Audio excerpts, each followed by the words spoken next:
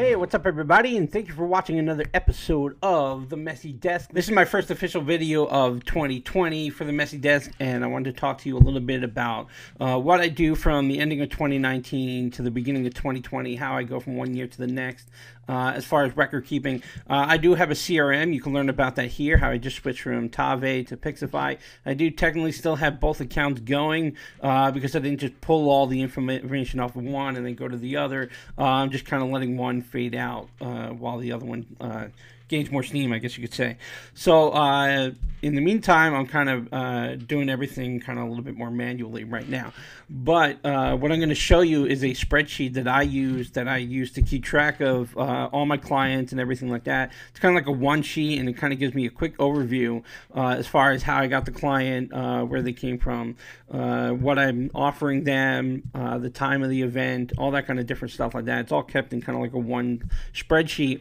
So I think that's really cool and very helpful. It's a spreadsheet that I use through Google Docs, which is very similar to the Google Microsoft Excel program.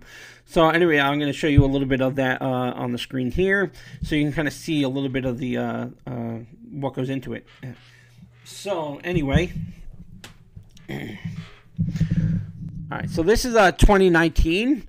And you could see at the beginning of the year, I didn't have any events in January. This is scrolled all the way up to the top. So I didn't have any events last year in January, only a couple here in February, and then it started to really take shape in March, and then of course April, May, June is really the busy season, especially in my line of work. For those not familiar with it, I do a lot of mitzvahs, and so anyway, this is how I keep track of how the leads came in, whether they came through a Facebook, a party planner.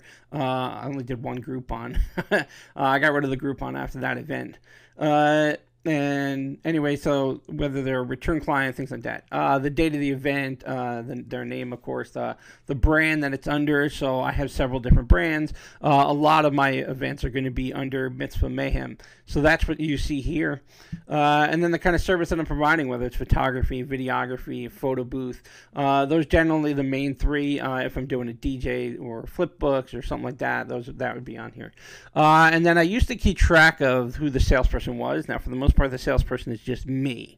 So I decided, instead of keeping track of my name, I decided to switch it to the time frame of the event. So that way, if I have an event, let's say for June 1st, you can see that from 12 to 5 is one event, and that leaves the nighttime for 6 to 11 open. So I was able to do both events, and both events went well. And they were both referred, which was really cool, as you can see here. And then I keep track of the status. So there's the good, and then I'm going to show you in 2019 how it looks for in 2020 events coming up. But I also keep track of what I charged for the event, what of it they paid, whether they paid in full, whether there's still a balance, and then what I made after the event. So this profit here line is just what the cost of goods sold. So whatever I paid staff, whatever I paid for equipment and supplies, gas, all related to that specific job, this is what I made at the end of it. And then I also keep track monthly as far as the average price that I charged and the average profit that I made for each of those jobs. So it's kind of cool. I can see kind of like a running tally. And then at the end of the year, I do the same thing. So, and then as far as status, I had this one client that there's no-show tattoos. So that's the kind of thing that might go into the status section. And then at the bottom, I compare those totals to the year before.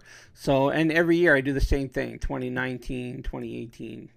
So in 2018, I took my totals that were down here and I added them to the 2020. So then I can, compare and contrast. So I keep track of, the total amount of events that I did. I did less events this year because I was branching out. One was, I do have a toddler now. So certain holidays, things like that, I try not to book events for. So I did a little bit less events. Did a little bit less jobs over the 1K mark, but my 2K jobs went up, and my jobs 3K, I did one more job this year that was for 3K. So, as your pricing slowly goes up, you end up slowly getting a little bit less work because your price went up. So you got to remarket to that higher clientele. So every year your price goes up slightly, as it should. So my average price went up slightly, and my average profit went up good. So then come 2020, if I can get my totals just back up to here, that's good growth. So even though my total sales was less, my per event price and per event job was increased, which was good, and therefore there's not as much of a difference between the total sales and the total profit, which is good, as opposed to the prior year. There was much more of a differentiation between the total that I did in sales and the total profit, because I was just making less per job. So anyway, we're going to take that, and then these same totals are then going to go into the ending of 2020. So here in 2020 is how I keep track of jobs that are coming up.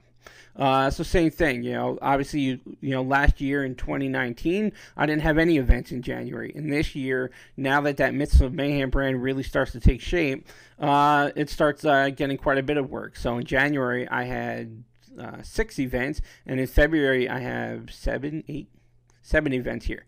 So that's really good in comparison to only having 0 and then 2 or 3 in February. So by the time the end of February comes, I'll have 14 in comparison to the ending of February last year, where I only had 4. So actually 3 when you factor in that first line doesn't count. So it's 13 compared to 3. So that's a good jump in the amount of work without sacrificing the price that I'm charging or the profit as well.